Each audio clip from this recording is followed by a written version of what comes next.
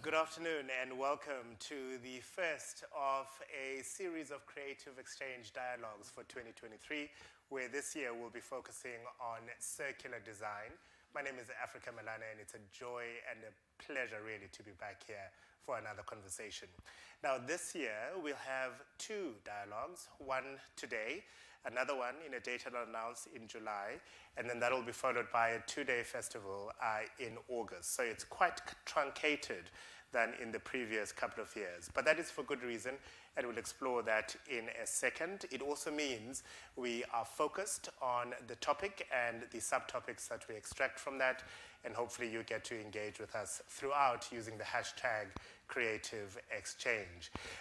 We'll be with you this afternoon, of course, for 90 minutes, as always. Not only are you joining us from the comfort of your home, your office, wherever you choose to be in the world today, but we've got a room full of people here. It's probably the most amount, actually, of people we have had in one of these in quite a long time, which is good to have. And they're here with many, many questions around this very important topic.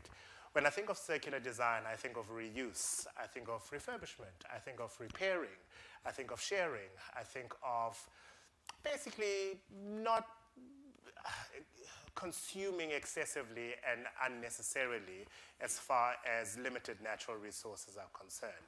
How do we contextualize this best for South Africa? How do we contextualize this best for the African continent? And we've invited some incredible specialists and people knowledgeable of the space for you, and we'll introduce you to them in a short while. But of course, this Creative Exchange series of dialogues is happening in part because of the incredible and generous support of the Kingdom of the Netherlands. And joining me on the couch is the Consul General to Cape Town, that's Helene Reckers. Helene, lovely to have you again. Good afternoon. Good afternoon. It is good, is it not, to have a full house as well as an audience that is streaming us right now, is it not?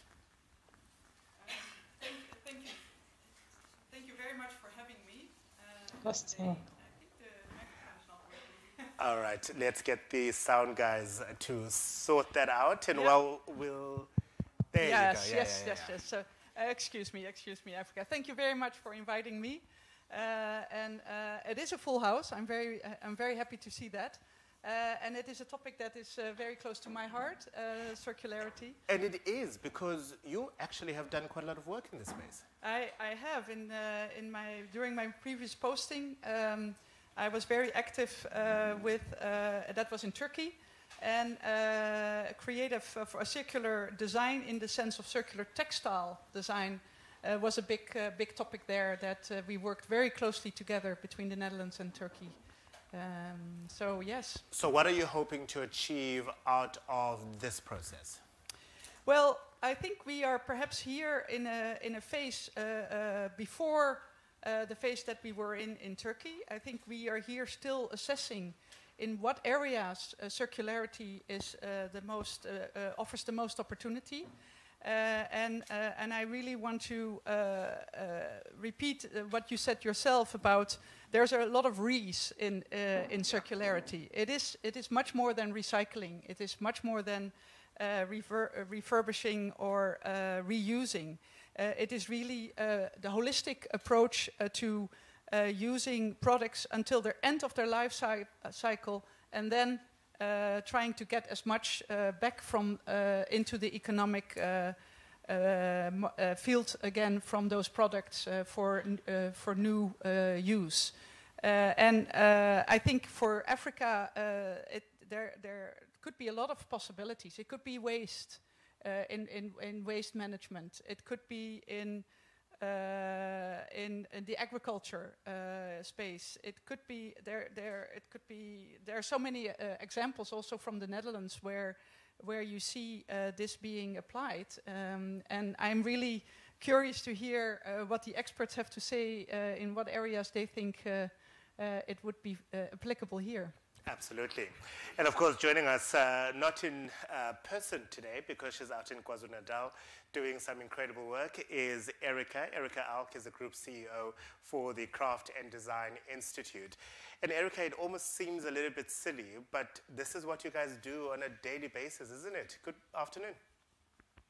Hi, Africa. Yeah, this is. I mean, I think the fact that we're in a full house there. I haven't seen the picture yet, but I'm looking forward to it. And that there's been such a kind of upswelling of people wanting to come to listen to this topic, I think means that we're all really hungry for more knowledge and more information. I think there's sort of clarity around.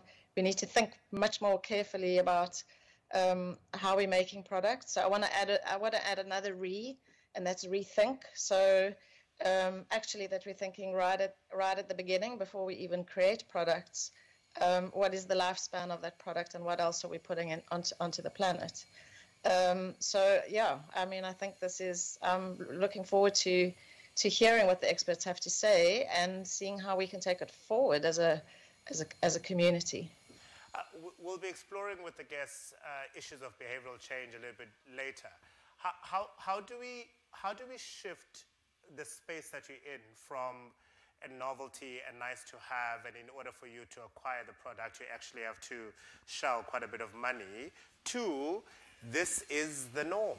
This is how it should be, and this is how we should all be consuming and behaving. So I think I'm also interested to hear what the behaviorists have to say, because I think ultimately it is going to come down to our individual actions. And I was thinking while Helene spoke, because I think we are actually at a kind of early stage. So it doesn't seem like systemically this issue of circularity is in the system.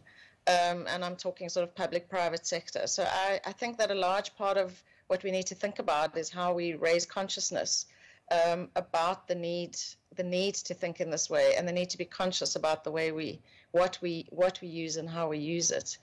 Don't have the answers to any of this yet, so I think this journey that we're going on for the next few months is going to be quite instructive. Yeah, I'm certainly looking forward to it. Erica, thank you very much. Enjoy your time in KZN. You mentioned that you've been through this one time beforehand. Let me ask you the question that I asked Erica.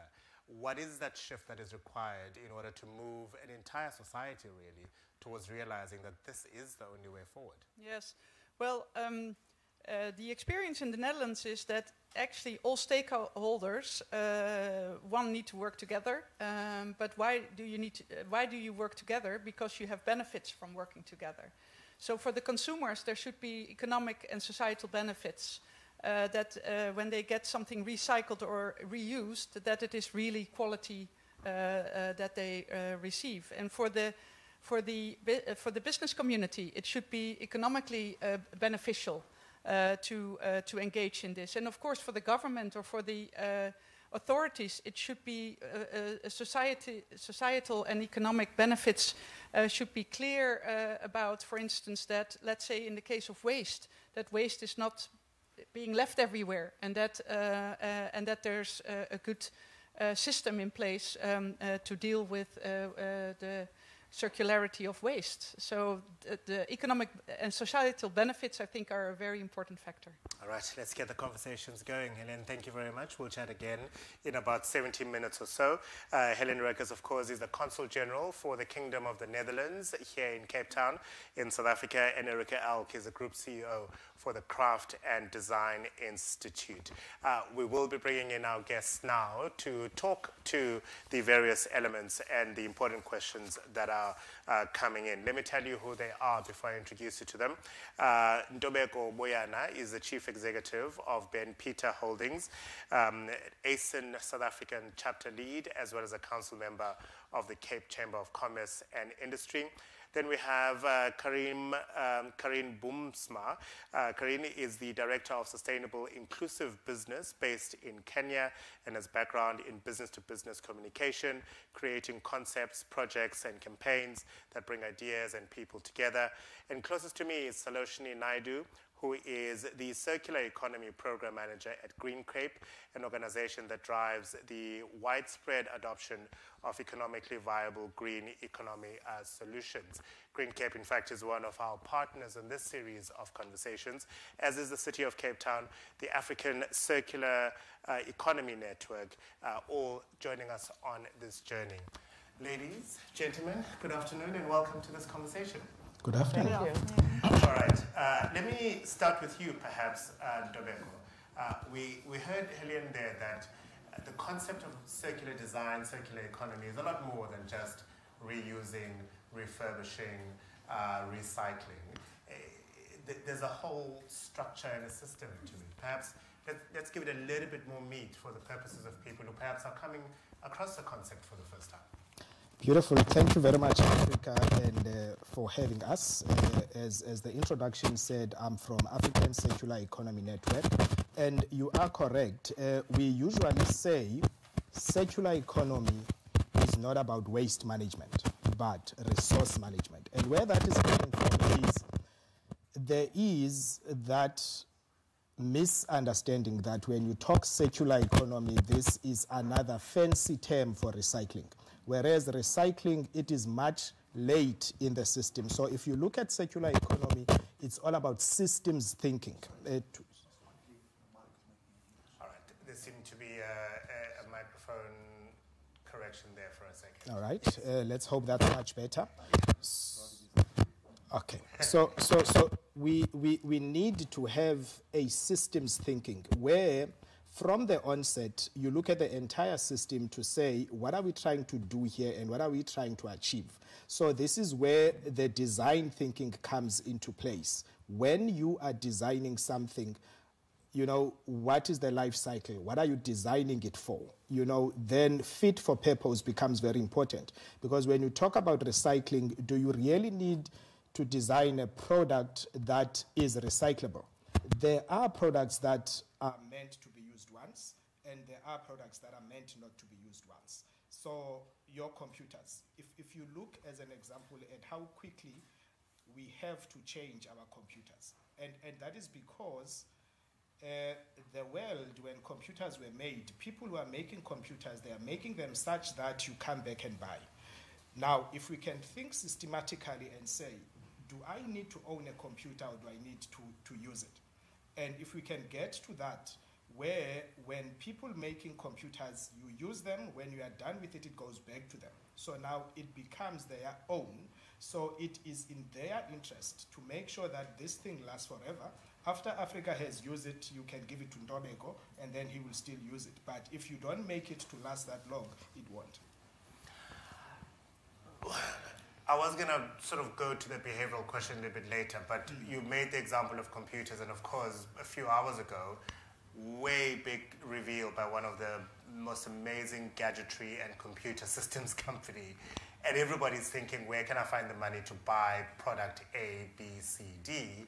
Even though the equivalent versions of that from last year are still functional and they're still fulfilling the purpose that they are fulfilling, there is something magical about being attracted to something new and different. It talks exactly to that behavior and how we have been, brought up by society, where, this thing comes with a status symbol. I've got the latest computer, and the question should really be then what? Because it does the same thing. Hence, I am saying it becomes important that we look at fit for purpose. Does it do what it's supposed to be done? In South Africa, where are we in the cycle? Are we, Helen, suggesting very much an early conceptualization and reception, if you like, of this concept? If I can go back to, what exactly we are trying to achieve. If you look at circular economy, it's an alternative to linear economy, where you take from the environment, you make, you use, you dispose. And in South Africa, I would say we are in between the two, what we would refer to as a recycling economy, where you make, you recycle, but what you recycle, it will go a couple of loops, but it will still end up in the bin. Circular economy, it is keeping everything closed. And we understand that is an ideal concept. But what we are saying is, let us try and go towards this idealism. So in South Africa, we are still at the recycling stage where, we are more focusing on waste, and not to say that is the wrong approach. It is the correct approach, because if you can look at waste within the circular economy, you can refer to it as a low-hanging fruit, because this is something that is here, something that you can do something about. Particularly if you can turn it into wonderful products behind us. Well, Karine, you're based in Kenya, and I imagine your work is not only focused on the east of the African continent, you're probably exposed to a whole lot of practices around the world, including, of course, Netherlands. Yeah. How are we doing? South Africa or Yes. the whole world? Well, both, actually. Let's start with South Africa, though. Well, I think I can relate to my colleague. I think we are still in the recycling stage, but that's the same for Kenya, I would say. So the conversation of circularity almost always starts with cleaning up the mess before we start talking about design. Luckily, when you get people together and you, like for instance in Kenya, I would say, we have quite a clean sheet. So the challenge, there is no infrastructure if we talk about waste management, and there are no proper systems in place yet, although the EPR is being developed, and now we have just the Sustainable Waste Management Bill in place. So those things help, and they have included circularity. But it's still, you start from scratch. So the benefit is you start from scratch, so you can actually also include how to design. You can start embracing design guidelines for recyclability. You can sit down with people in the space, from the recyclers to the brand owners, to really understand each other. But the challenge is obviously that you're still in the beginning of developing everything, and to develop an infrastructure, you need funds, and a lot of developing countries don't have them. So then it's depending on what the private sector is obliged to do and need to do. So that's how we are in Kenya, I would say. And in the Netherlands, with all due respect, so there's great examples in the Netherlands. The Netherlands wants to be circular, fully circular by 2050. Am I correct? Yeah. And there are amazing examples of us achieving that or trying to achieve that. But there's also still a bit of, how do I say that, transferred issues. Because if you, for instance, develop in Europe, we try to have extended producer responsibility on textile now. So that means literally we have it on other materials. So the producer is responsible even beyond the consuming of the goods. So if you are responsible as a producer or user of that good, you might likely be more careful in your design or what you put into the market, because you're responsible even to get it back and to make sure it goes back into the loop, and you pay levies on that. And the more complicated that is, the higher the levies. So the more complicated the product is to actually recover from the environment and to bring back into the loop, the higher the levies would be. So that's the construction of a EPR.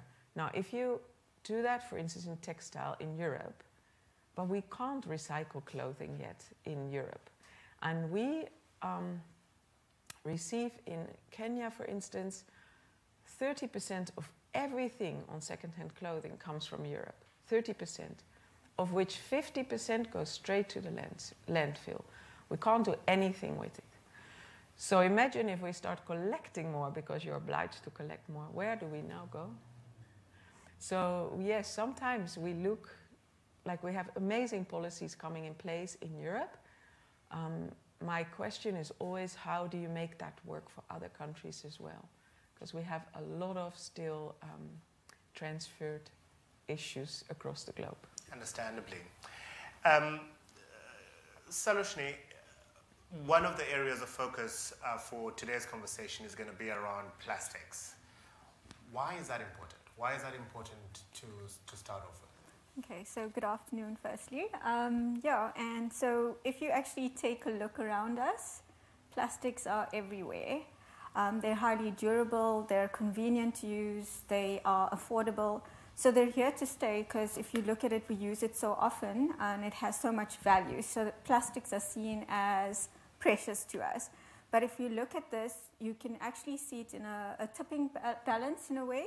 So on the one side, you're seeing plastics and all these benefits that it has for society.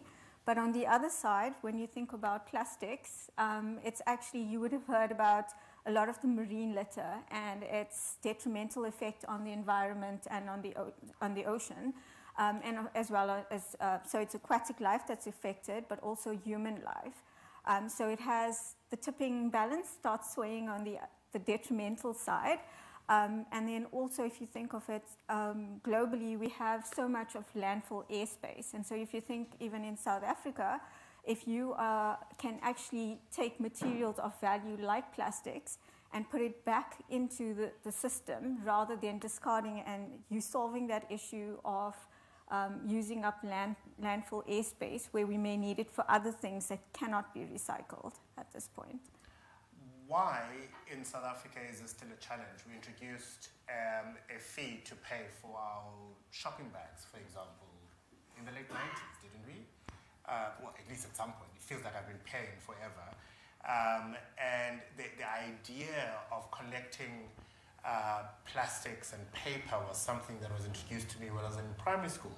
We would have a challenge at least once a year to see which classroom is going to bring in the most recyclable waste. We then sell it and make money for the school. So it seems at the very least that for a few generations now, this has been something that's been in our psyche. Why are we still struggling with it? So waste management, and I think Karen actually pointed out some things about the challenges we have. Waste management requires recycling and also changes in the technical processes. And that comes, so this high-tech equipment that's needed for that comes with high financial value for this, or high funding that's needed. So that's one of the challenges. You won't get it right. In South Africa also, we still have quite a bit of materials going to the landfill and not just being collected as waste. So in more middle to high income areas, you'd have more about, like, say 40%, you'd got proper waste collection systems happening. It's not happening across the country. You'd also see waste management is well managed in metros, the municipalities in the metros. Specifically, a good job's being done in the city of Cape Town and in Ekurhuleni. Other metros, it's maybe, so it's very high percentage, maybe 90% of getting that service delivery right. In the other metros, it's not the case, it's lower percentages. And then, like I said, in the more informal areas, other smaller metros or smaller municipalities, you're not going to see the same results as you see. All right. And we'll unpack the pact in a moment. But Kenya has already introduced a pact, very similar to the one we're even thinking of in South Africa. How's that going? No, the South African Plastic Pact also exists already, actually just before ours. So yeah, how's that going? It's a very, very good concept, the pact. It's a voluntary initiative. So it's a challenge to onboard people that are relevant in the space, because what you need is people in a pact. It's multi-stakeholder. It's sort of a task force, basically, but it consists of brand owners, producers, manufacturers, recyclers, hospitality industry, retailers. So anyone who deals with plastics and plastics packaging in specific. And the power of those pacts is, so sometimes people say, do I have to? Because, you know, you have the question of the businesses asking themselves, to what extent am I responsible for sustainability on plastics and plastics packaging? But if they do, it's a very powerful tool, because you actually get solutions, or you get a roadmap, a strategy towards specific targets. So setting targets is something that we need to do urgently, because otherwise you don't know where you want to go. So if you set targets and you collectively decide, how do I get to those targets? At least you have something you can measure. So you can say, oh, we thought this would lead to meeting those targets, but it doesn't. So you can change direction on the way. But also you have the buy-in. It's not a voice of the brand owner saying, we can't change the design because then we can't do the marketing correctly. No, it's a collective of saying, yes, we can change this. There's recyclers saying, yes, in the context of Kenya, we can actually deal with these kind of plastics, but this you shouldn't do. So, and if you endorse and commit to that collectively, then you have a starting point for transformation. And who takes the lead in this pact? If it's a voluntary onboarding scenario, so if Africa Milan is manufacturing the product, I then elect to be part of the pact, who's taking care of it? Like so in Kenya, so in Kenya, Sustainable and Inclusive Business, the organization I work for, which is hosted by the Kenyan Private Sector Alliance, is the secretariat for that specific pact, with technical support and funding from initially from the UK, but also from the members themselves, so the people that drive. And the South African Pact, and excuse me for thinking Kenya had theirs before we had ours. Apologize, South Africa. Yes, so the Plastic Pact, actually, it's the Ellen MacArthur Foundation actually has a Plastic Pact network. Yeah. So all the plastic pacts actually fall under this. And it's one of the initiatives for the new plastic economy by the EMF. So this program for South Africa was actually initiated by WWF South Africa, and they had a bit of support from RAP in the UK, as well as SAPRO, the South African Producer Responsibility Organization, as well as DFFE. And what happened is, so they initiated this process, and they have a steering committee, and the steering committee actually appointed Green Cape as the secretariats of the pact. So what we do is we facilitate the development of a circular economy in the plastic packaging industry by supporting and having a strong focus on not just a single entity, but across the value chain.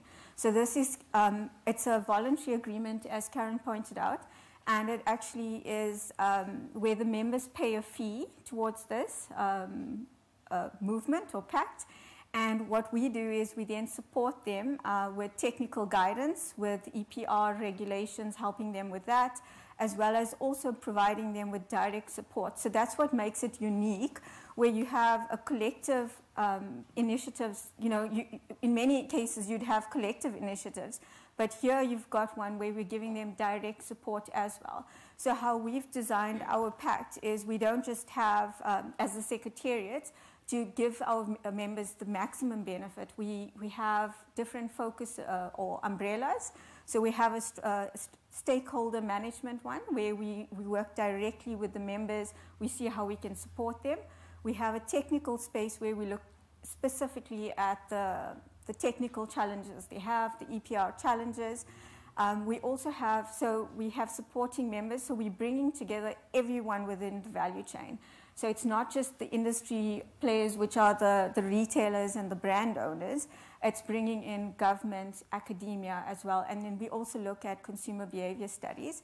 Another key area that we have is the comms area. So there's the stakeholder management, there's a technical space, and there's comms as well. And this is because we can bring about a message, getting the messaging right, not just to the industry players, but across the entire value chain, which is from extraction right down to final end user.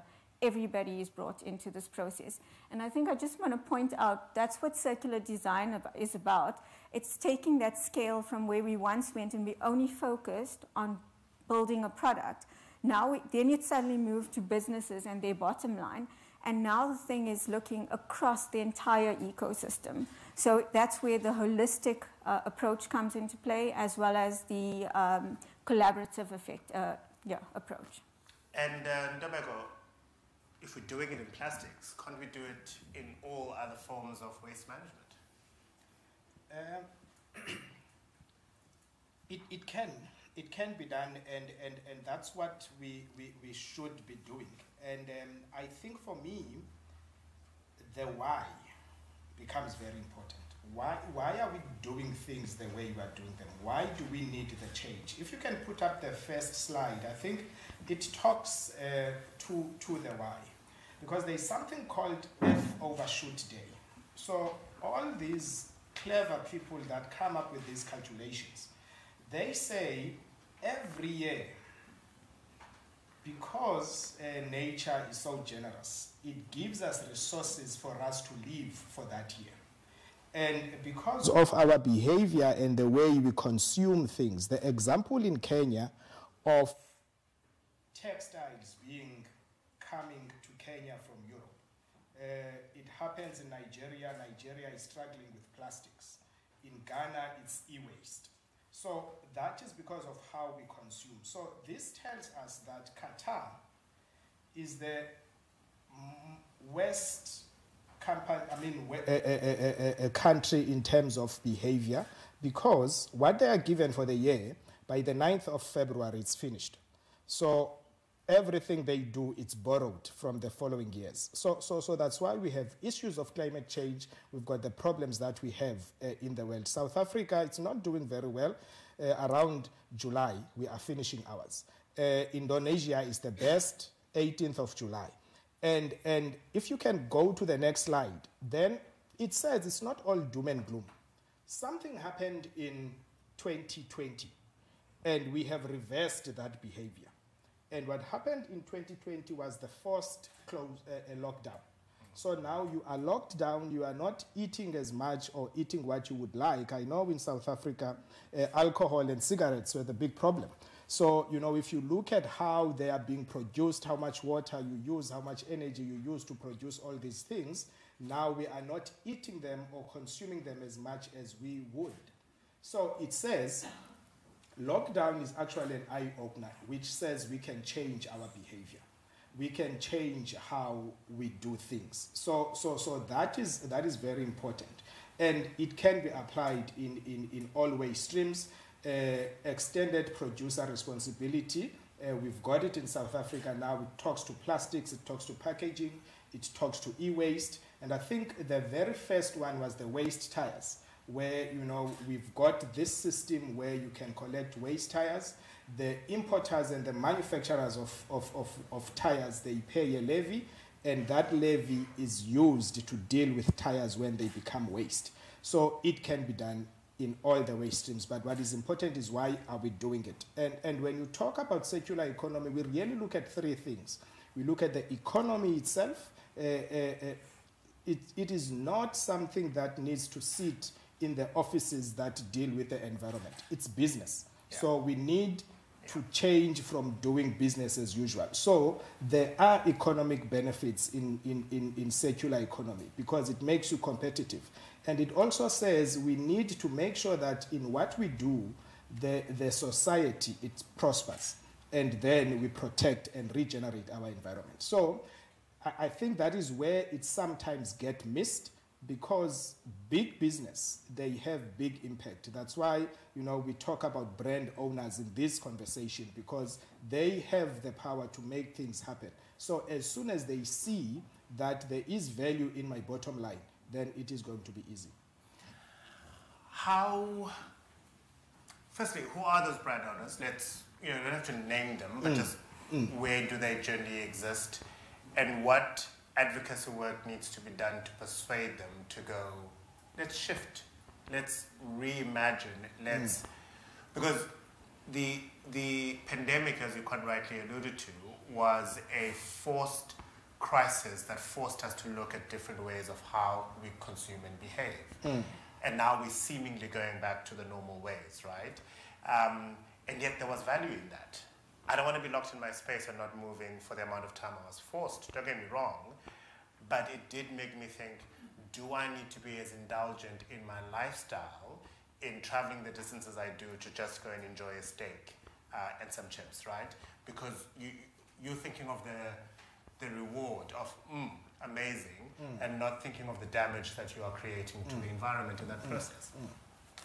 And I like that you touched on the reward. I think that is where really it lies. What is it for me as business to do this? I mean, in the discussion that we had yesterday, talking about plastics, the example of a brand owner that has got different colored caps in their milk, because you are able to identify from the cap that this is full cream, this is low fat, this is that. But if you look at different colors, when this thing becomes waste, it makes it difficult to recycle. And something happened, and all of a sudden there were white caps, and people did not really notice. They were still able to pick the milk that they want, because it is written anyway. But the brand owner or the business want to make things easy, because you are in this shelf and you are competing with the other products that are there. So what is going to make me you know, come out brighter in that shelf than everyone else. So the thinking is there. We then need to say and do these tests to say if you actually do this change, it makes no difference. And you know, even them, you know, making different colored things, it's much more expensive than making one color. So this is where now then you see this talks to their bottom line, and then we onboard everyone. Karim, that resonates, right? Because if I'm a CEO of a major brand that is having my product consumed and I'm making profits, and you're trying to convince me to join the pact, for example, it needs to still make business sense for me over and above other moral senses that you're trying to sell it. Yeah, it does resonate. Okay, there's for me two sides of this story. So yes, I see that in practice in the Kenyan Plastic Pact as well, where some change to transparent bottles for dairy, so for milk, for instance. And if they are the only one, then the sales drop because people can see milk. And milk, consumers are funny creatures. We're all humans, so we're very funny in how we perceive things and what will motivate us. And so you can see a little bit of, how do you call that, like traces of milk. It's not like, yeah, you know, it's shakes, etc. So they literally lost sales. So yeah, that doesn't really work. Then they go back to slightly transparent. So there's another side of this story I still want to address, because convincing every business that their bottom line won't change and that everyone can be happy, that discussion we need to turn into a different direction as well. Because going from a linear economy to a circular economy won't be a gentle transition. I don't believe in that. It requires a whole transformation, a whole system change. You can't change one element in the value chain and then stay relevant. It won't work. It just won't work. So also because we're still measuring with our old value set, like it is not cheaper to recycle. There's no one who's going to tell you at the moment, yeah, no, it's really a business benefit because I didn't use virgin materials. According to our old value set, your recycle is more expensive than a virgin material. Why is that? Why? Because we haven't done proper pricing. It's not cheaper. We damage the environment is not calculated in a virgin price of plastic. We actually we really use resources that we don't have. They're finite. They're not infinite. So we don't calculate the negative impact on people, the negative impact on environment. We don't calculate that. The whole bottom line is not a true price of a product. So a t-shirt is the same. I mean, a conventional cotton t-shirt takes, I don't know how many thousands of liters of water to produce. And organic is much less water, but organic is much more expensive.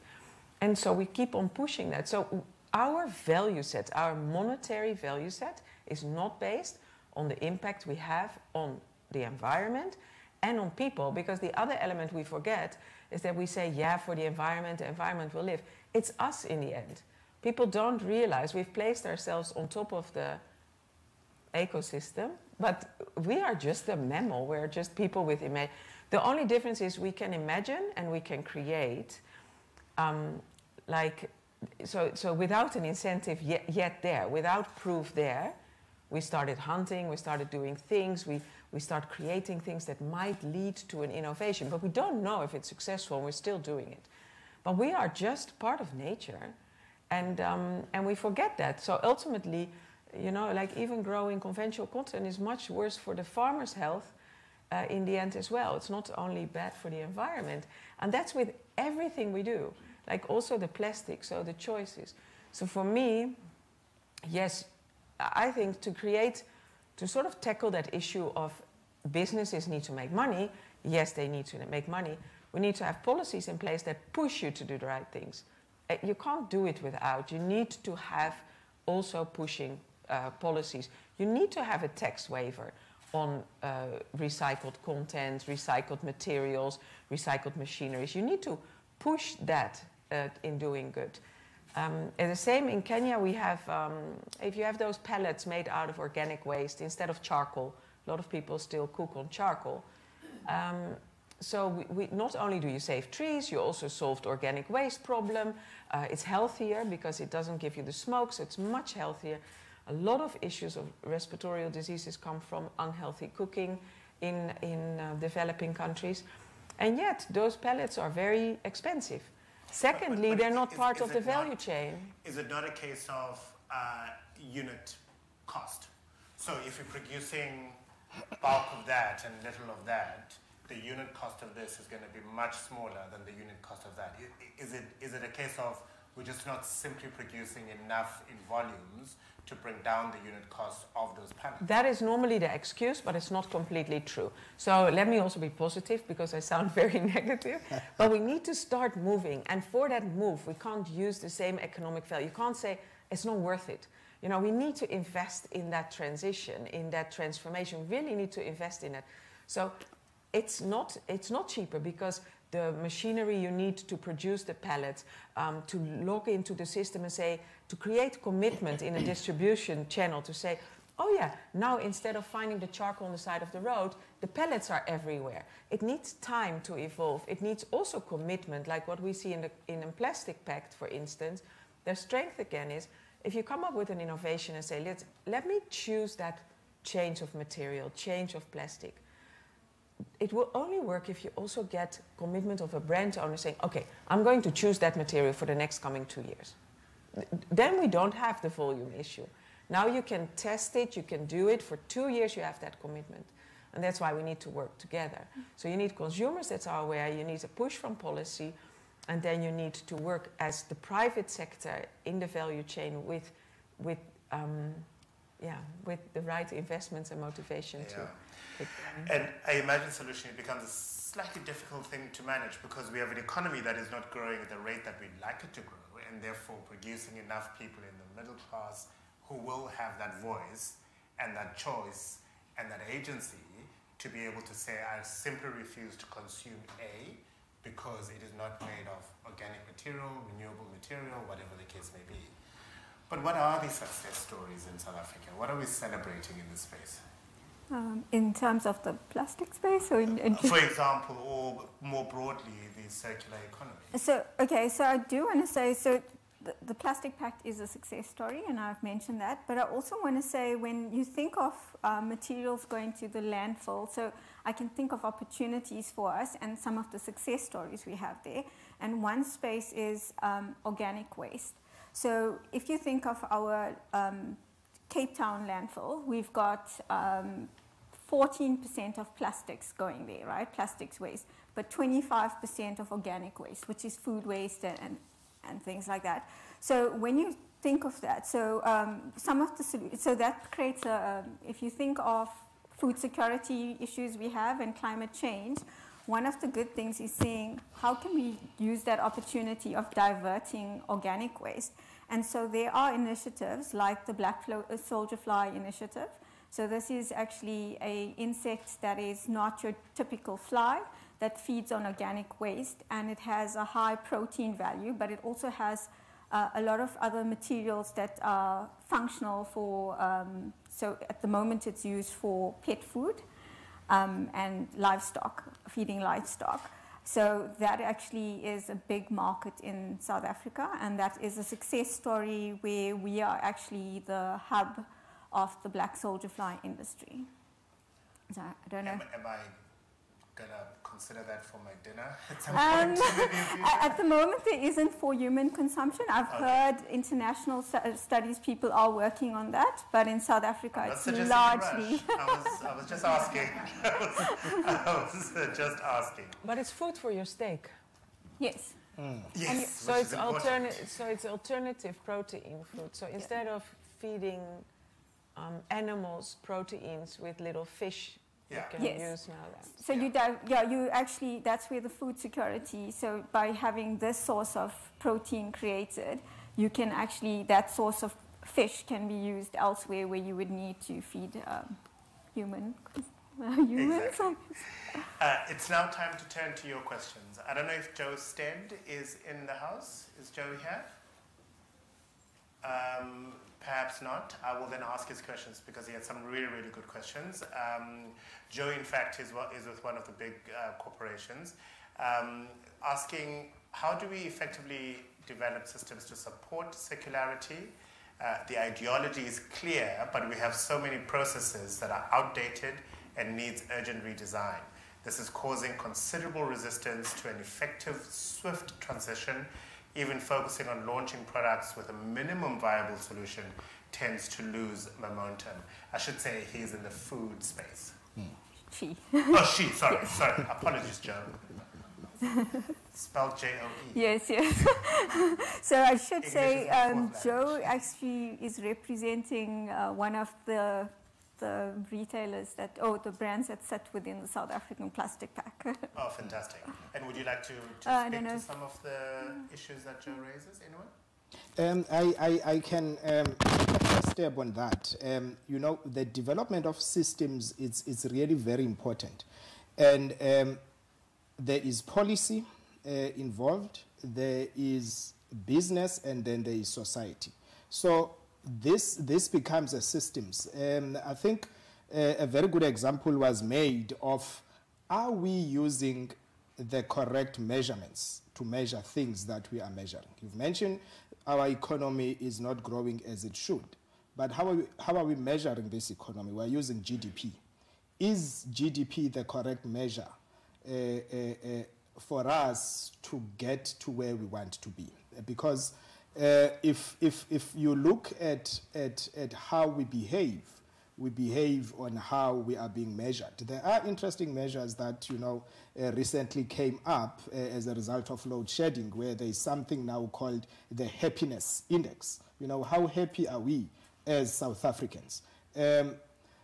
Because circular economy as a system, it talks not to one part, but it talks to the entire system.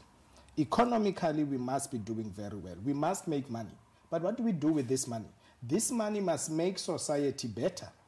And this money must also make sure that we regenerate our environment. I like the example of a black soldier fly, because what it does, it takes what would go to landfill and produce methane gas, which is going to increase the climate change. It converts it into protein. Without this black soldier fly, what was the protein? The protein was a fish from a fish meal.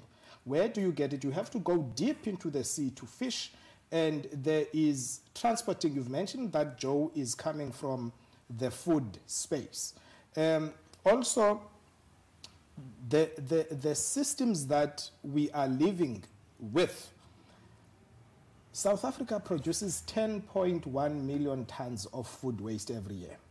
Which is another thing I don't understand, given the number of people who go hungry every day in this country. And there's 20 million of those people. And that is a very good example to say, how do we look at the food system and make sure that we correct it?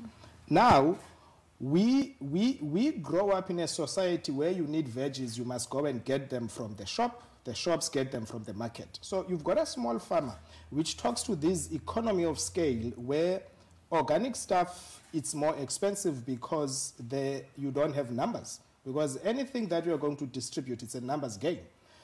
You will have a small farmer that is growing veggies. The first thing that comes to mind is I must take my veggies to the market. Whereas, circular economy is about disrupting. It's about keeping things local, because when you transport, in that transporting, you are emitting greenhouse gases. That's why we've got that picture in 2020, because people were not traveling. People were not flying as much as they would.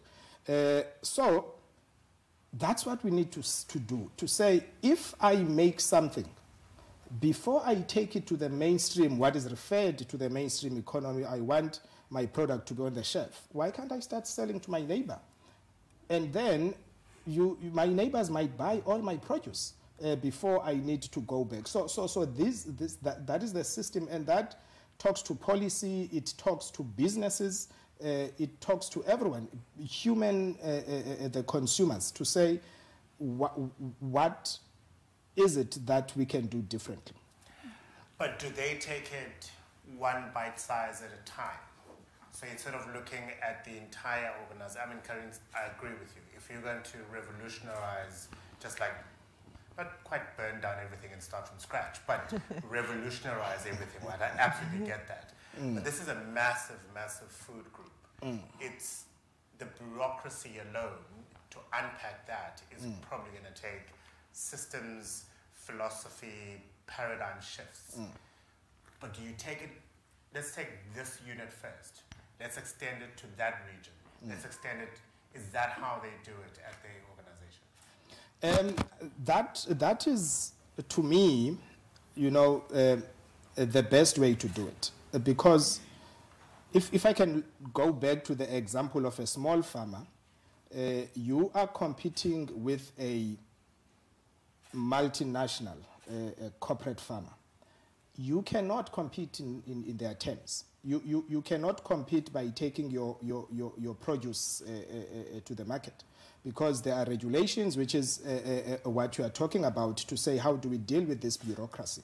You do not have the money to invest in the labeling that is required by the produce, but you are probably producing the most delicious and healthy potato, but your potatoes come in different sizes because you don't have the technical controls that you need to produce a certain size of potatoes that is needed by the market. So it is really a mind shift. Even you as a consumer, to say this potato is actually as good as the other potato. I think somewhere in Europe there was a company that looked at deformed fruits and veggies, because when you go to the store, you are looking for this beautiful round apple, but if the apple is not as round, you think there's something wrong with it.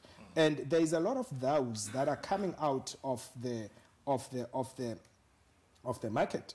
The 10.1 million tons of waste that we produce every year, most of it comes from when the food is being distributed, the food is being graded. So there are these grades that don't fit the market requirements, and they get thrown away. Whereas they can be taken and they can still be used, but they are not fit for someone's shelf, but they are fit for your kitchen. Yes. A question from Mpumi. Mpumi is with Story Vibe Productions. How can you bring consciousness narratives through innovative products closer to the everyday person? I'm not sure who wants to pick up that question. I think it's, that is a lot to do with getting that message out there. And I think, like I said, so when we look at the plastic pact as an example, we've got a strong focus on the communication strategy. What are the messages out there for the direct members involved in this? What are the messages out there for the stakeholders, other stakeholders like government and academia, and then also consumers? What is the messages that the consumers, what can they do? And then I think we actually just yesterday on Tobeko's team and myself, our team actually had a discussion. We've got a lot of information across all the spheres on circular economy, and how do we translate that message? So I think that's where ACEN had come about, and they had looked to see how they can actually support by looking at all the different spheres where we're working in the circular economy and how they can actually translate that narrative through their platforms. So I don't know if you want to add on. Definitely, I'd like to add on that. And, together with the Dutch Development Agency, we are on phase 2 of what we refer to as Secular South Africa. If I can touch on your question to say, how do we do this thing? Do we do it in stages? And there is a lot of pockets of excellence in South Africa where people are doing really beautiful things. So what we are trying to achieve as Secular South Africa is to say, let us create a platform where anyone, who does something in the circular economy space, we are able to get together, we are able to share ideas, we are able to say, how do we combine the little efforts that we do such that they've got a bigger impact? So that is one of the ways, we can make sure that everyone is brought on board, everyone understands where we want to be, because at some point when we talk circular economy, it still sounds like something that goes above people's head, whereas it is actually the most real thing, especially when it comes to the continent of Africa, because it is how we have been doing things for years. As ACEN, we've got presence and representation in about 42 out of the 54 countries in the continent. So we get to see these case studies and you know, we get to appreciate that circular economy actually is not about learning new things. It's about remembering where we come from and unlearning, you know, all the wrong things that we have learned. We talk about plastics. You've mentioned plastic bags, where we had to pay a levy for plastic bags. But in the African concept, there is a concept of a market, where each and every home behind the door, there is a basket. And that is a market basket. When you go to the market, you take that basket, you go to the market, and then you come back, you put your basket behind the door again. Now we have shops that come with reusable plastics, and we look at this thing as something that is new. It is how we have been doing these things. All we need to do is to remember and unlearn the wrong things that we have learned. Absolutely.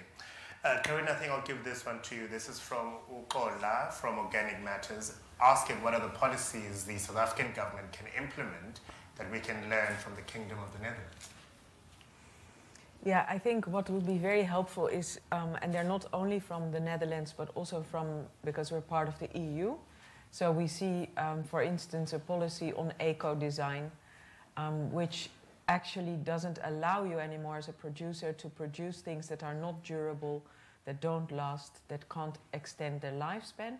And also, for instance, on all that, like eco-design is also have the same kind of wires, for instance, for different electronic products. It's crazy. Every new model you have a new wire. And wires are actually really hard to recycle. So that's on a different note. So the policies that we can learn from leverage on what we've learned on EPRs, definitely, and waste management infrastructure in Europe, but especially on eco-design, on really looking at how do you design for durability. And at the same time also with the new rules and reporting standards coming in place in Europe on sustainability, I think it makes you reassess and reflect on your business where you are and where you collectively want to go. And I hope South Africa can incorporate those kind of policies as well. And another thing is, I think, what I would like maybe not to adopt exactly like from Europe, because sometimes it's hard to really just copy the same policies. In Kenya, we copy everything from the UK because of the past there. So it's even saying, like, we do this according to British standards, but they come sometimes really complicated. So I would really like to push for, be inspired by some of the policies, but make them Africanized, make them work for your local context, and make African standards count. I think we need to push as a continent much harder for those kind of policies that we do keep in place, or labels like Made in Africa, that should count, even on vegetables, fruits, etc. I think we sometimes need to push that our standards are working for our continent and they're being tested, and they should be approved. And particularly with the Africa Free Continental Trade Agreement area, that is certainly at an advanced stage of finalization, actually. I mean, that's something that could be used to really, really get Africans behind African-made product. Absolutely, absolutely. I have high expectations, because they even address intellectual property in that African. So then you go also back to traditional knowledge that now sometimes is just being grabbed, but we have beautiful traditional knowledge that also should, the benefits of sharing that and the benefits of using that should also benefit our continent back again. Yeah. And I think, just to add one thing to that last question, is my thing working? I don't know. Is that if you look at, I would love to preach for a circular society, because if we're patching up a current economy, The current economy is linear. If we keep on patching that up and keep on living with that GDP, keep on living with those kind of value sets, we're going not really somewhere, because we need to go round. So we need to thrive, and then we need to just become food for other cycles of life, etc. There's no eternal growth. Like, growth is the holy grail of our current linear economy, and it is so it destroys everything, because it doesn't exist. So it only makes a few richer, but it doesn't create that cycle. So we need to make sure that we thrive, and that the current economy only exists because we overproduce and overconsume. And because that cycle, we want to keep that alive, that's how we design. I see in your idea, a 0.4 percentage economy increase then would not be such a bad headline. No, I would preach for a cap on profits even. What's the point of a CEO making 3 million a year? What are you going to, is there no limit to it? Why would you have billions and what are you going to spend it on? Look at Microsoft, and then what is he doing? Now he's handing out little funds, $100,000, but he's deciding on what. So let's not. No, I think there needs to be a cap. There is an economist within the UN from America, and even they are saying that, like, maybe you can be as rich as you can support 3 generations beyond in a very nice and pleasant way. We all want to live in a nice and pleasant way. But there's why not a cap? I mean, what's the purpose of making money only for shareholders? What's the purpose? Why? Are there economists in the house who can answer that question for us? No one is putting... no one, okay. Here's a practical question from Nadia. Nadia's with Grounded. Asking, does every aspect of the product we make have to be reused or recycled in order for it to qualify as a circular design? Or is there an extent to which you can combine new elements into this design with the old? I don't know who wants to take that.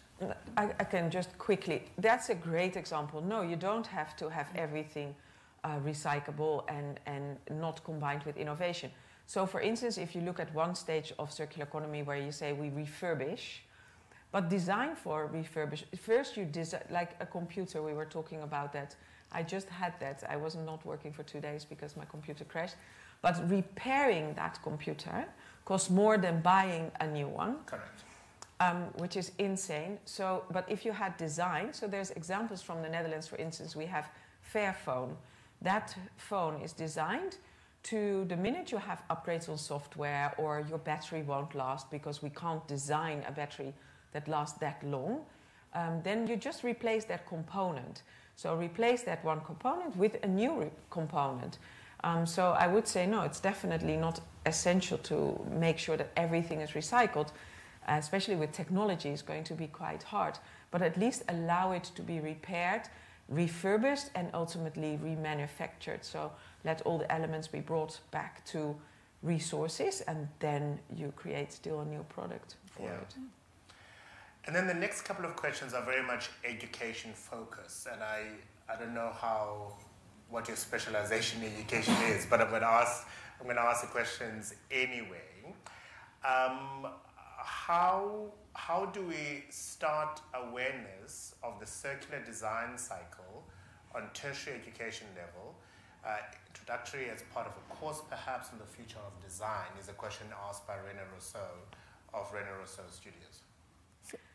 We have very nice examples in the Netherlands, to be honest.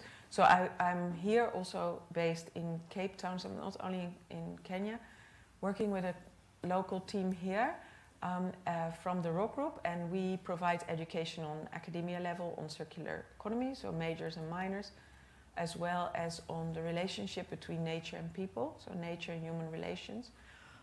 But we see a lot in the Netherlands, a lot of the curriculums, especially in this, I love that topic. So the art school in the Netherlands has already a whole track that is called creative transformation. So as artist in the Netherlands, you can follow that track. And it's catering towards what we're discussing about today. Yeah, and I think, you should definitely offer it, but I also see that in the younger generation, there's much more appetite for it. There's much more need for presenting it. And what we saw with the donut economy, the book written by, is she a professor in the UK? She had been questioned, she was an economist, and students don't accept that old approach towards an economy anymore. They ask you beyond. So I think it's time we offer it everywhere and anywhere. So, you wanted to go ahead? Yes, I did want to say from a South African perspective, we are doing it. So Prof. Harrow from Lotnitz, he's not actually here, but he'd be able to answer very well because they do have it at UCT. It's probably more part of postgraduate studies. I did my master's in technology and innovation management at the University of Pretoria, and we actually had, it was coursework and a dissertation. So my dissertation was focused on sustainability transition, so much of what we spoke about today. So it is happening. They also have courses that are specifically on like techno-economics and the circular economy. So they're starting to introduce it.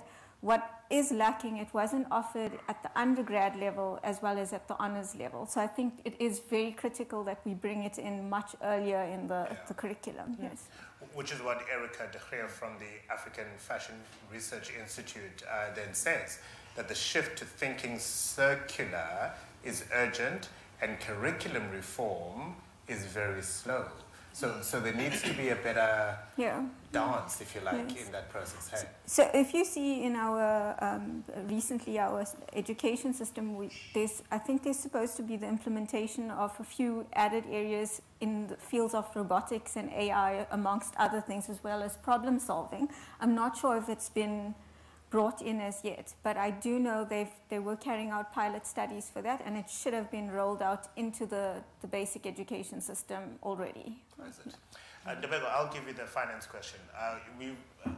Just about everybody has brought up the issue of funding and how expensive this entire exercise is going to be, and you need to find somebody who's going to be inspired enough, incentivized enough, whatever the case may be, to do the right thing. The question from Piwe, from MWC, what methods can we use to incentivize governments and financial issues into investing into the circular economy? You are correct. That is one of the topics that we are grappling with, to say how do we finance circular economy, because it is a new thing. It is going to disrupt. It is out of the ordinary. There would be capex that is needed for some of the things that we need to do to implement that. It talks to policy. You would also now see the funding institutions, especially the banks, they are looking into that to say, if you bring a project, what does it do to the environment? What does it do to the society?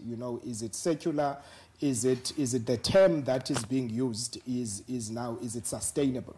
And if you look at circular economy, it's part of sustainability. How do we make sure that the things we do, they are not damaging to the environment and to the people, because we are part of the environment. So there needs to be some policy shift. And also businesses, I think they understand that now, the businesses that are in the funding space, that this is important. It is for the better good.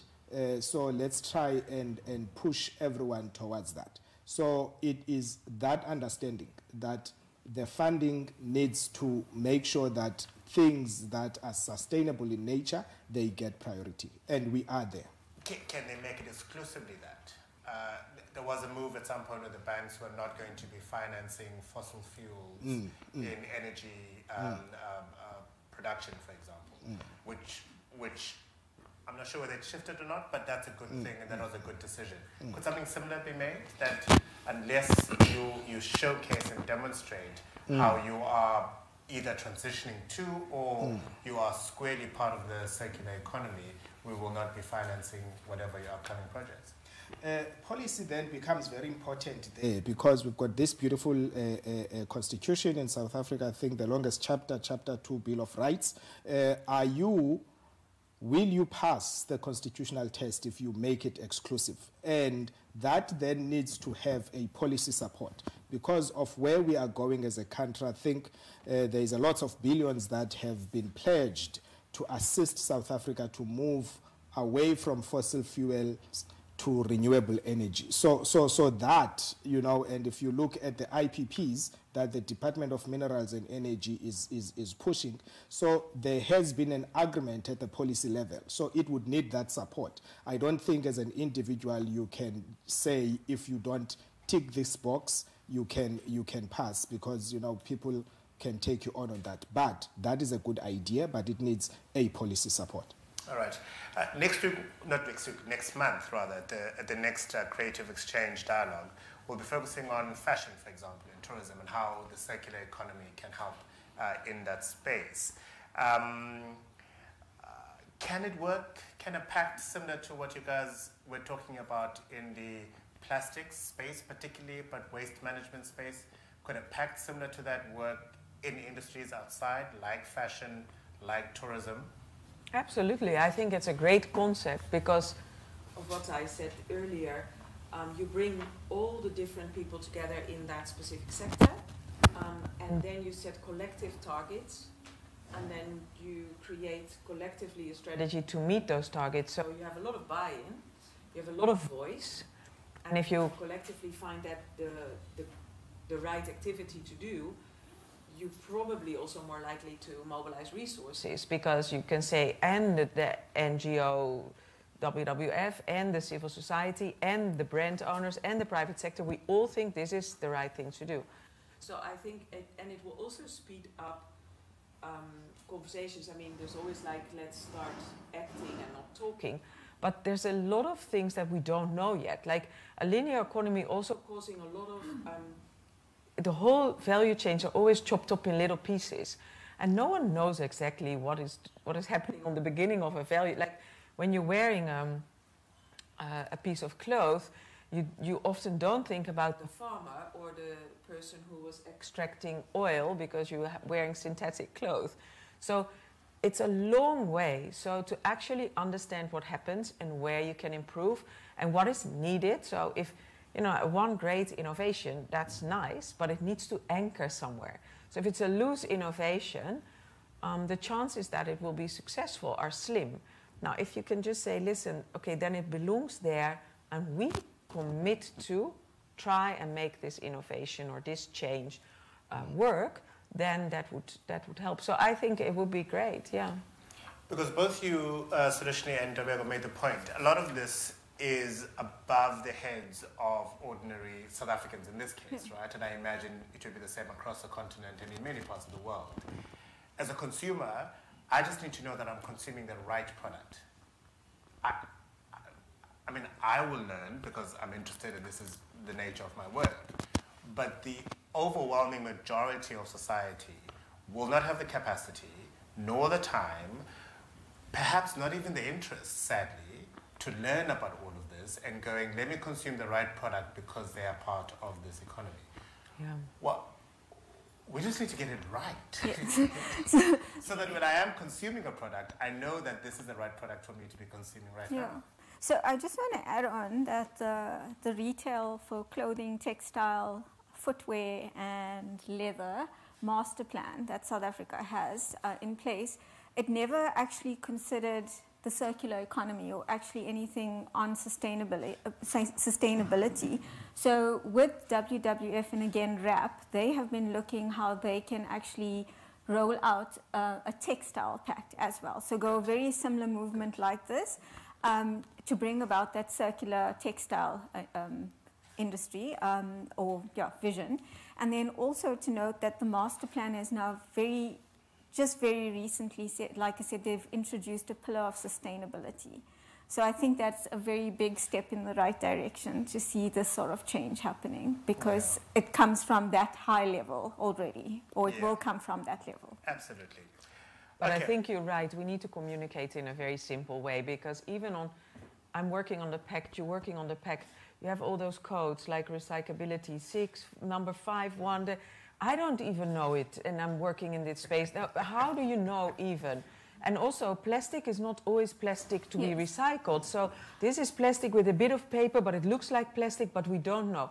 So I agree with you. We also, towards consumers, it needs to be crystal clear. It needs to be, and also it needs to be trustworthy, because I hope I buy organic stuff, but I can't test it. You know, I hope that there has no preservatives, but I don't really know. You know, you need glasses to read I mean, it's just... I just went to an olive grove in a trip that I was in, and the things I learned about olive oil. And we assume that one, labeled that, costing us an excessive amount of money, is actually the healthiest, the greenest, but it's not. No. It's riddled with problems, but just sold in a very... So it's very scary. It's very scary. And in the end of the day, you either don't eat and you will die, or you do eat, but all the wrong stuff and you still die. Exactly. So it's Exactly. Yes, I just want to add on the question of simplifying these things. And, you know, if I can touch on your previous question about how do we introduce this as curricula at tertiary institutions. For me, that will probably be late. You know, we need to include it in basic education. You've made an example of robotics. I mean, the amazing things that these young kids are doing with robotics, you know, are unbelievable. So that is what we need to do. You know, in a just transition to circular economy workshop that we had, a professor from UCT made a very important point to say, why don't we have a circular economy show? Like you would have cooking shows on TV. You know, let's have that on TV such that it becomes the concept that is communicated constantly in the mainstream media. So that is where we need to be, and also understand that it is going to take time. It's not going to be an overnight thing. So it's very important that we start it at a basic education level such that these leaders of the future, when they become consumers, they consume much better than us. And I always make an example of strawberries. We grow strawberries in South Africa, but for a short period of time. And you get specials, you know, everywhere during the strawberry season. But when that ends, we import strawberries and we start buying expensive strawberries. A simple thing that we need to ask ourselves, can I live for a certain period without eating strawberries? And if the answer is yes, and every one of us stops eating strawberries when South Africa is not producing strawberries, we will stop importing strawberries, because that distance, you know, it contributes to greenhouse emissions. So you are correct. We need to communicate it simply and make examples such as those. And if it is constantly in your lounge, we will get somewhere. But then the finance minister will tell you can't export citrus to Saudi Arabia so that they can consume it whenever they want it, because we're producing extra citrus in South Africa. And by the way, the A-grade orange goes overseas. Even your Lani supermarket has a B-grade orange, not the A-grade orange. I literally went into a hotel room in Saudi Arabia, and it was the most beautiful, most juicy, most round, most orange thing I've ever tasted. And I went, where is this from? And they said, Cape Town. I went, I've never tasted orange as good in Cape Town, because all the best ones are exported. So if we're not going to be importing strawberries, and I agree with you, we only need strawberries around Wimbledon. You don't need it another time. That's the reality. But if we're not importing strawberries, then we should not be willing to export anything. And then that messes up the economy, and then we need to rethink it in many ways. Let me ask this as a parting question, then you can include your thought here. The majority of people in the room, and I imagine tuning in, are people who are working in small and medium enterprises, which I believe are the solution to our economic problems in South Africa. Truly, without a doubt. If we invest in them more, if we take care of them better, if we nurture them, we'll actually see the kind of economic growth applying the linear economy elements that will address some of the socio-economic challenges we're facing in this country. They're looking here thinking, wait a minute, we're working with product that is available, we're reusing, we're repurposing, we're refurbishing, we're recycling. We want to be part of the circular economy. What inspiration are you leaving them with today? And I'll start with you. Inspiration. I think for me the inspiration is that change begins with all of us. And it is very clear messaging today that for this to work and for us to transition to a circular economy, it begins with you to make that change. All right, thank you very much. I think, I would say for them to be inspired, I think we need to just reconnect, even on educational level, on business level, because we need to ask ourselves the questions again, why are we doing what we're doing, and what are we using to do so? So we lost that whole concept. So, and in the circular economy for small, medium enterprises and startups, there are many different business models that are very interesting and that actually, for instance, rental models or from product to service. In the Netherlands, we had an architect working with Philips Lighting and said, I don't want light bulbs. I don't want to buy light. I don't want it. I want light in my building. I didn't ask, the same for if you buy a broccoli. You didn't ask it to be wrapped in all sorts of things. I wanted just the broccoli. That's what you ultimately want to access. Same for light. So I think if you really look out of the box for new business models that are available within a circular economy, that's very inspiring. And the last thing is connection, because education is not about telling people things, but just understanding that the desk you work on in your school is made out of a tree, that the milk doesn't come from the supermarket but from the cow, that the strawberry came from the field but it's not there now because it's winter.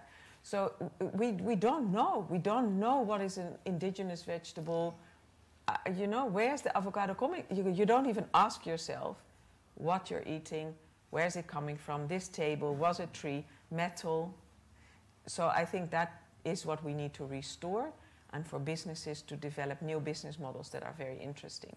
All right, thank you. Talking about small businesses, I always like the why. If we can go to the next slide. ESCOM, a company that was established in the 1920s, it is now struggling. So innovation is very important, doing things differently. Now, the next thing that is coming is water. We have people dying in Hammanskraal, and our water system is shown on the screen there. The fit for purpose becomes very important. In South Africa and globally, we are committing one of the biggest crimes. This was borrowed from one of the briefings from Green Cape, where we're saying we use everything for potable water, whereas we need potable water for drinking, washing, and cooking, small portion. And everything goes to waste. What is happening in Hammanskraal, it's because of Rooival wastewater treatment works that is not treating water effectively. It goes into the drinking water, and that's why we've got this problem.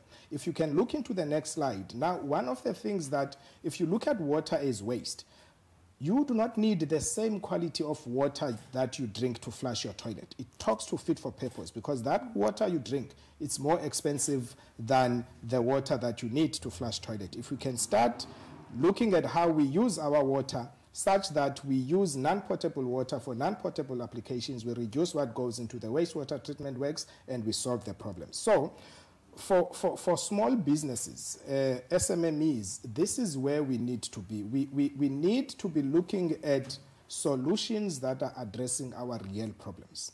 And for inspiration, as I've said, ACEN, we've got some representation in the continent. Our website is acen.africa.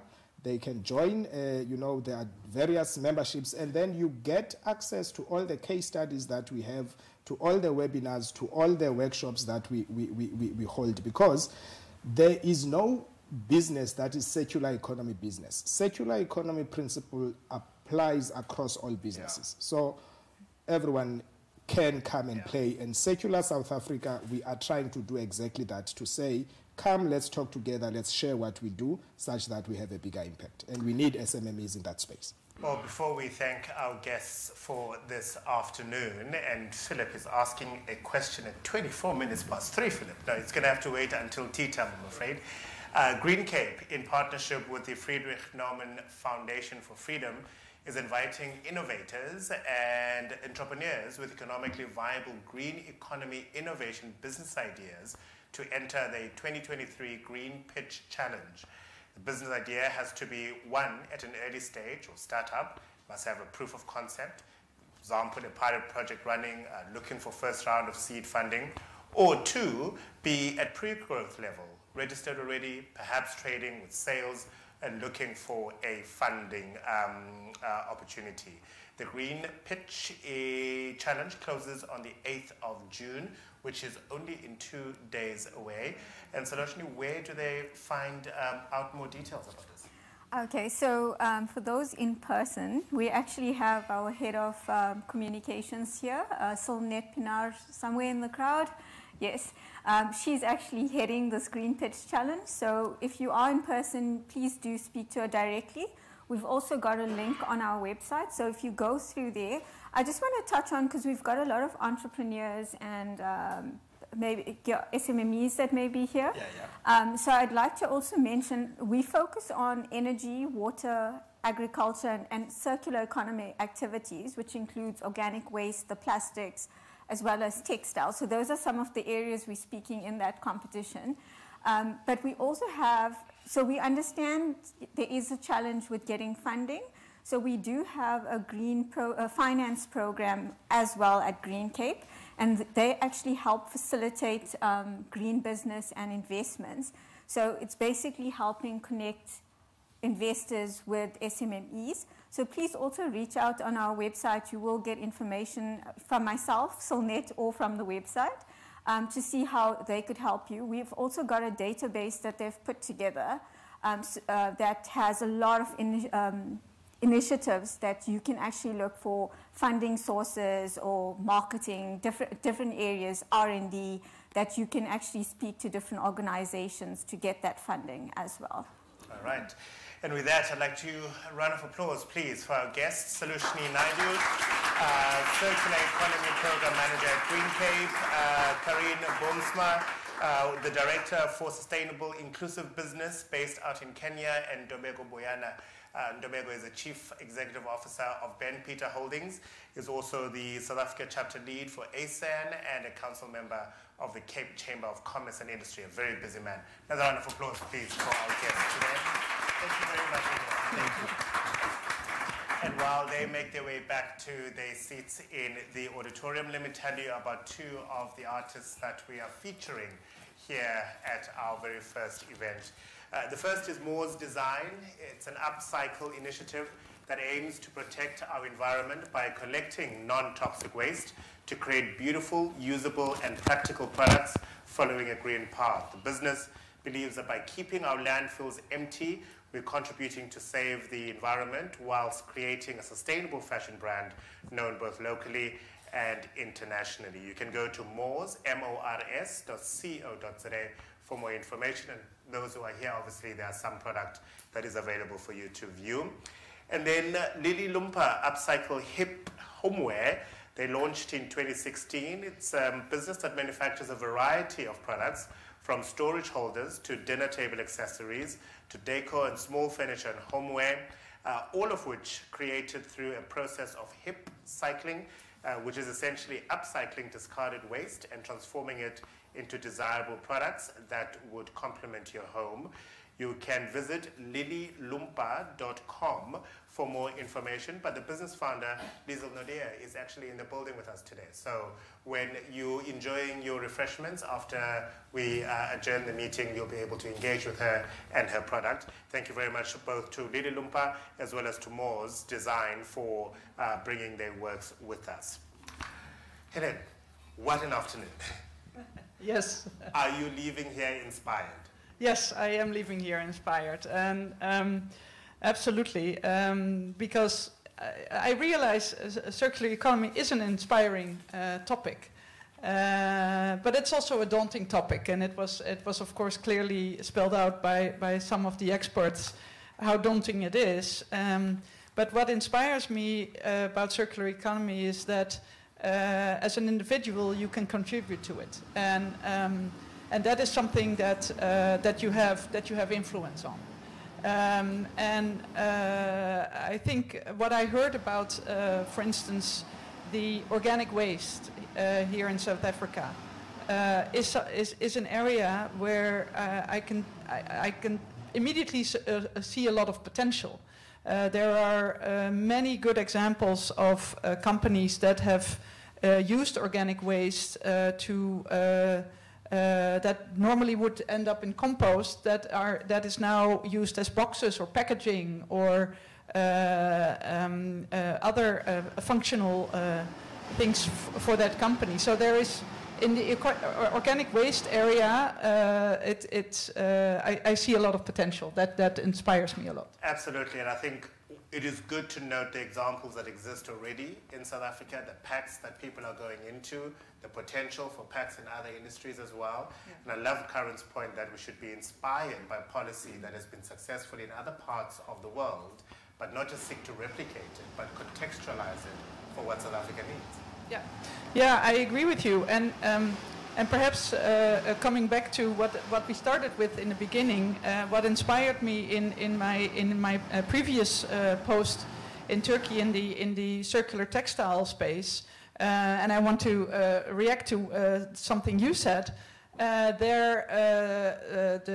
second-hand clothing that came from Europe, from the West European countries.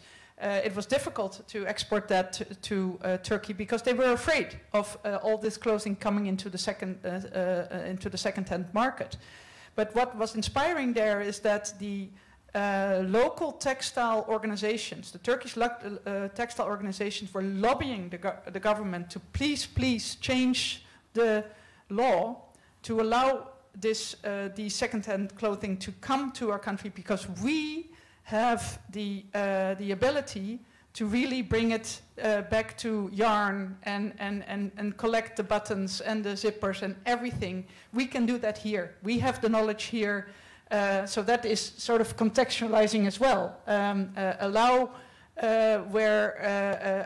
the place where things can be done, perhaps from a historical perspective, can be done really well. Allow that to happen. That to me was also very inspiring. Well, as you know, our next meeting is on the 4th of July, and fashion is going to be one of the topics we're looking at. So I'm looking forward to that conversation. Thank you very much. Lovely, lovely to see you. A round of applause, please, for the Consul General of the Kingdom of the Netherlands to Cape Town, Helene Reckers. And thank you for your time this afternoon and for streaming and tuning in from wherever you are in Cape Town and in South Africa. This is an important conversation. It's the first of 2 dialogues. As I said, the next one is on the 4th of July before we have our Creative Exchange Design Festival, which is going to be in August, and we'll share the details of that with you as time unfolds. Please do continue using the hashtag Creative Exchange to reflect on whatever you've heard here today, whatever inspired you, whatever challenged you, or perhaps a question that you desperately need answered. Our team will continue to monitor the social media and, of course, respond where necessary. Otherwise, have a wonderful Tuesday afternoon and be safe. Until next time, goodbye.